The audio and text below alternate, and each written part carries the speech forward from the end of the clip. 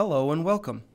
In this video we'll discuss how a Luxul switch can help control spanning tree protocol, or STP, when using Sonos. In order to understand what spanning tree is and why it's important, let's talk about broadcast traffic on our network. Broadcast traffic is basically a message that is sent from one device on the network to every other device on the network. Each device then must process that message and decide one or the other of these things, whether to do something about it or whether to do nothing about it.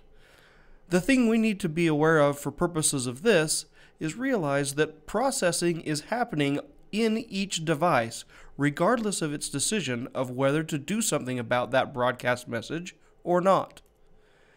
A broadcast message example is something like Bonjour, which is commonly known as AirPlay, or DLNA, or DHCP, or any self-discovery service or self-discovery device on a network. The problem comes is when a loop occurs on the network, which means broadcast messages that are going out to each device go around and around and around. This then creates a broadcast storm. A loop can come from either wiring or from a product itself. And let's go through this a little bit. So to understand how this works, let's say that I've got a computer or a device on the network that's going to send out a broadcast message. And you have two switches in your network. And you've connected one of these switches up with an Ethernet cable from one to the next. But then someone else comes along and doesn't realize that your switch has already been connected and plugs another Ethernet cable in from one switch to the next. Now you have two connections from those switches and you essentially have a loop. So what happens is this machine here sends out a broadcast to that first switch. And the switch's job is nothing more than to say, I know what to do with this message, I'm going to duplicate it, and I'm going to send it out all of my ports. So it does that, and it sends it down both cables to that second switch. And the second switch gets it and says, I know what to do with this broadcast message.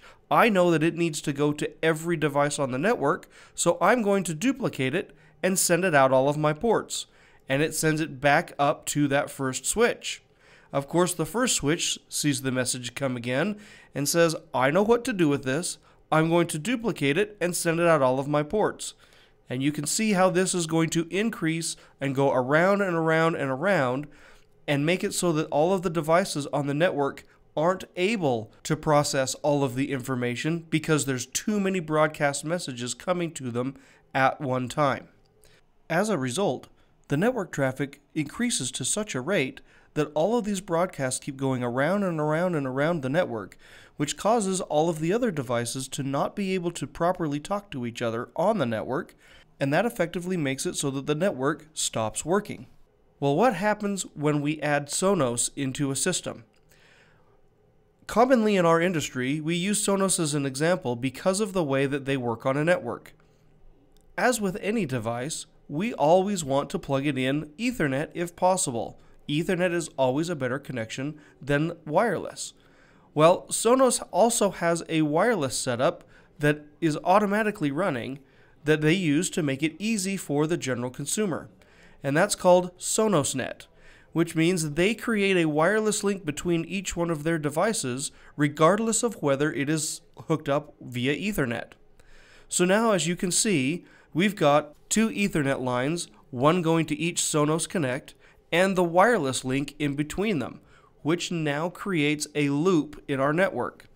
So if I have a device out here that is going to send a broadcast, it of course goes across to the switch, and the switch does its job and says, I know what to do with this. I'm going to duplicate it and send it out all of my ports. And it does that and reaches the Sonos devices and send it across their wireless link and then back up to the switch.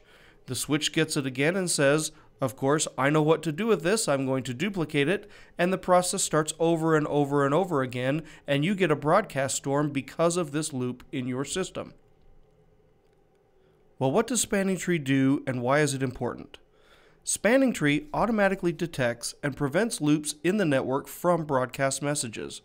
Spanning tree is a fancy network term, but it's very simple in what it actually does. Here's the difference between the two types of switches. With an unmanaged switch, they will pass spanning tree, which means the switch will just pass that broadcast message along.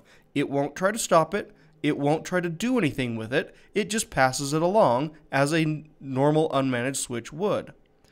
One little tech tip, though, is if you are going to hardwire all of your Sonos devices, please plug them into the same switch, because as long as they're all plugged into the same switch, the broadcast won't go around and around and around. It will all stay within that switch. It won't go out to the network outside of that switch. The reason this works is because Sonos devices do run a version of spanning tree inside their own machines. So when everything is plugged into the same switch, their spanning tree will kick in and detect the loop and drop it, thereby making your network able to continue to function. However, managed switches are a little different. They do what's called support spanning tree, and so they do try to do something with it.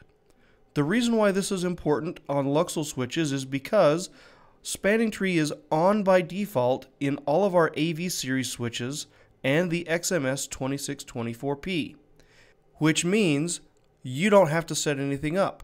Everything with Sonos now becomes plug and play when you're using one of our switches. On the XMS 1010P and XFS 1816P, there is a little bit of setup that is required.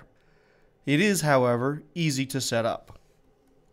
Please refer to the video on how to set up spanning tree on the XMS 1010P and XFS 1816P for instructions. Thanks for watching our video on how Luxul switches make Sonos plug and play.